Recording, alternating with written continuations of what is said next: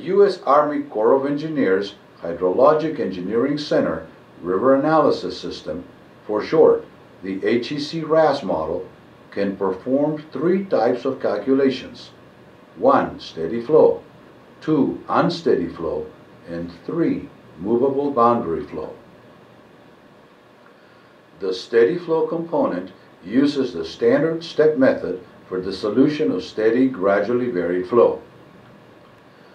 The unsteady flow component uses a numerical solution of the complete equations of gradually varied unsteady flow, commonly referred to as a dynamic wave.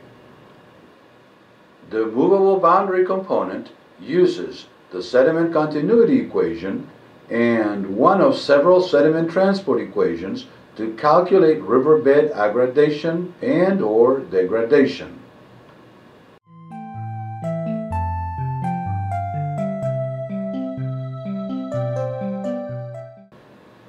This question is of considerable practical interest since unsteady flow is significantly more complex and requires more data than steady flow.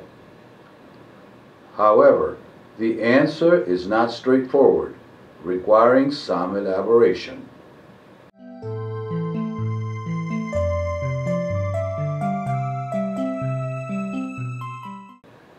Under steady flow, the user specifies discharge at the upstream boundary and stage at the downstream boundary.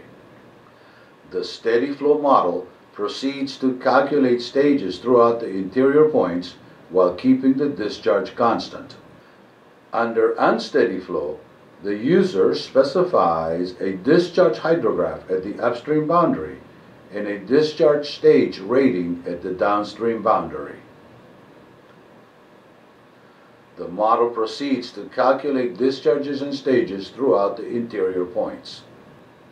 Under steady flow, the discharge stage ratings are unique. That is, they are the same as in unsteady kinematic flow. Under unsteady dynamic flow, the model calculates looped discharge stage ratings according to the variability of the flow. Therefore, the specification of a unique, that is, kinematic, discharge stage rating at the downstream boundary contradicts the solution at that boundary. Simply stated, the wave cannot be kinematic at the downstream boundary and dynamic everywhere else. A way out of this difficulty is 1. To artificially move the downstream boundary further downstream. 2. To specify the unique discharge stage rating at the new artificial downstream boundary. And 3. To let the model calculate the looped ratings at all interior points, real and artificial, including the point where the actual physical downstream boundary is located. Despite its apparent artificiality, this procedure works well and circumvents the need to know the discharge stage rating at the downstream boundary before it is calculated.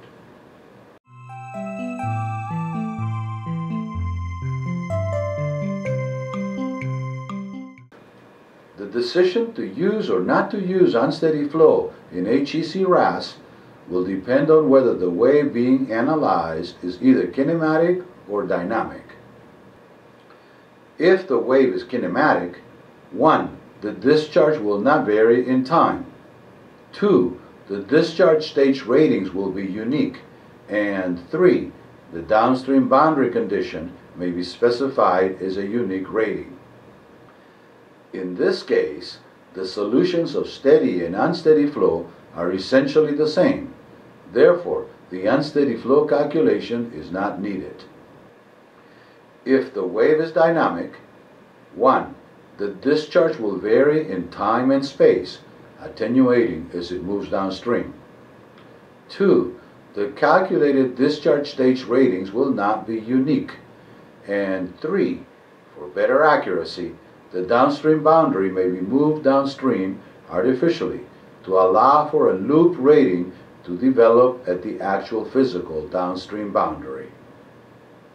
In this case, the unsteady flow calculation is justified, assuming, of course, that the wave is really dynamic.